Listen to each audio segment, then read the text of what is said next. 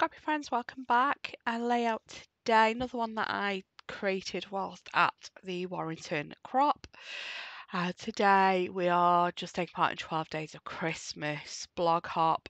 Not blog hop, YouTube hop. I'm still using woodgrain because I just kind of did woodgrain on every layout. I did that Saturday because I wasn't quite sure what days I'd be posting, so I thought I'd make sure everything could fit into woodgrain in winter. So what the heck, we'll do every day with woodgrain. Um, so pictures are still from Christmas 2014, and these are photos of family opening gifts. There is a picture of someone who was celebrating with us that year, whose permission I don't have to share their photo. So that's the white square down at the bottom. At the photos at the end, I kind of just grabbed a post-it note and stuck it over the photo, so it's really orange. But yeah, I think this was another one that was inspired by page maps. By one of the December page maps, I think. I know I had them with me. They kind of do end up looking different to the page maps, the ones that I did this day that were inspired by a sketch.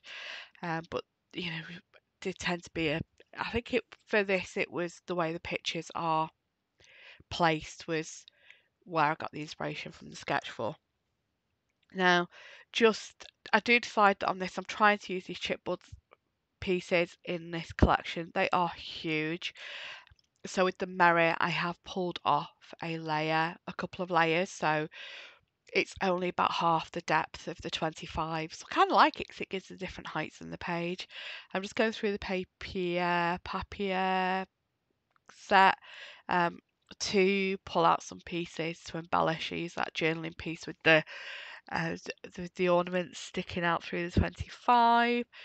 Do have a play with those. What are they? Border strips, but because I've not got two of the green, I do abandon that. I didn't want to use the red because it's the red inking on the back. The red inking I've used Evergreen and Holly stencil, so not from this year's Peppermint Kisses, but previous one of Vicky's Christmas collections. I think most of the embellishments I use on this are from the paper set. It's just jam-packed box full of stuff, big journaling pieces and smaller elements. It's just fantastic. I do use as a ticket, which is it's free pass to the good list, which I thought was quite funny. The picture of my brother with the Toblerone, it is tradition. My sister always gets him a Toblerone and always finds a different way to wrap it up every year. My youngest niece there with Lady and the Tramp. My mum I bought a Lady from the Disney store, so we bought her the Tramp. So she had both. And then I can't remember what Amy's got, but she's wearing her Minions hat. So yeah, I disappear for a bit to do a wax seal. So using Seeing Red, and this is the Christmas present wax seal. I absolutely love this. Just colouring it in with the silver pen. I do smudge a bit off, so when you see the close-ups at the end, you'll see a bit missing on the coloured in silver bit. That is just because I handled it too soon before it had dried. So I decide that I need to make the background pop a little bit. I wasn't sure on what to do. I was thinking of adding more mixed media to it or some stitching, but I did go with just matting it. I've took it half an inch off each side. You'll see me in a bit going, I couldn't remember which side I was up to. I take half an inch off each side, so it's 11-inch square, and I back it on a 12-inch square piece of black cardstock, and then just adding everything back in. I do go through the paper pad again in a bit and pull out a Blue Stars piece of background paper. I just decide that I do need something down that right hand side, so I'm just placing everything back on, making sure it all fits still with me taking that inch off. do move things about, and those stars move quite a few times before I finish, and so does that free pass to the good list sticker. So yeah, just pulling out some other papers now to use to do a border along the edge. So I just use my ruler here to tear a piece. So I still wanted the teared look to match the right side of the paper, but I wanted it a little bit straighter than the right side. So I do use my ruler as a guide for the tearing, and I trim an inch off the bottom of that to make it the right length. And then so with these reading from the paper pad, the manufacturer strips that you would usually get on open stock paper aren't quite the same because they're the bits with the hole in for hanging. So it is a case of finding a way. I like using these, and it's just using them in a way where you're covering where the hole is up. So I've cut 1 inch off one end, so it's the right length. And then that free pass to the good list, that then I turn it on its side and it ends up covering the hole. Um, so yeah, just sticking everything down now, and I do end up pulling another piece out. I pulled that sheet out because I wanted to use that branding strip. I didn't want to, it wasn't actually for using that piece of paper. I'm just roughing the edge up with my fingernail. Now it's just because it's got the perforated edge on these pieces, and I just want it to look distressed on purpose rather than just that perforated edge. And yeah, just starting to stick everything down and then decide the final placing of everything. Um, I am still struggling with this cold, so I am going to jump out for a bit here whilst you watch me finish placing everything and enjoy the music.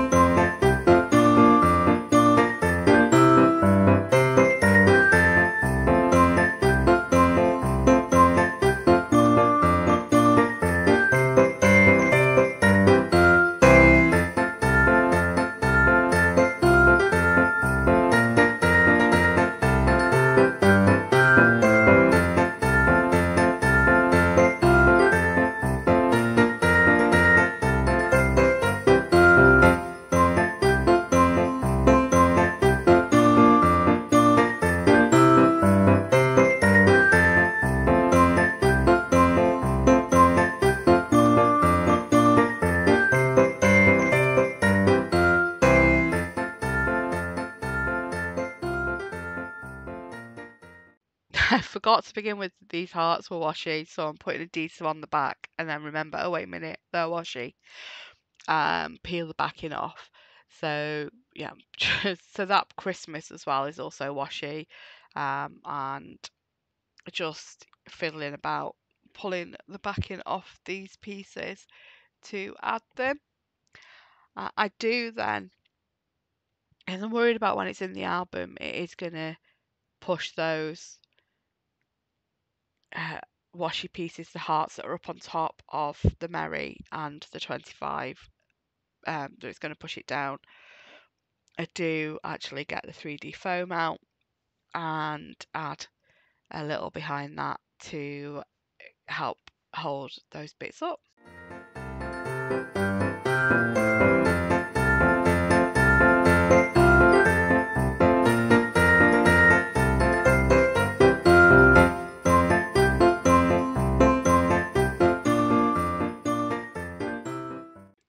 So I'll play around for a while as to where that present's going. What I do end up doing, because I do want to stick it down and finish the page without losing it, but the photo's not there for the recording, I actually will in a minute just put a glue on the bottom left, sorry, and stick it there and make sure that the piece of white I've got in place so the photo still slides up in and out.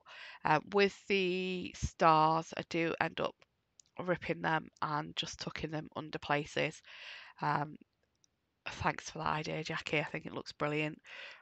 Just instead of them, just randomly being stuck out and coming off the page as it is. Although the bottom green one on the right does end up. There you go, you see me just sticking the corner there. Right, so that's nearly done. Thanks so much for watching. Please like and subscribe and check out the other 12 Days of Christmas contributors. And I'll see you again another time. Bye bye.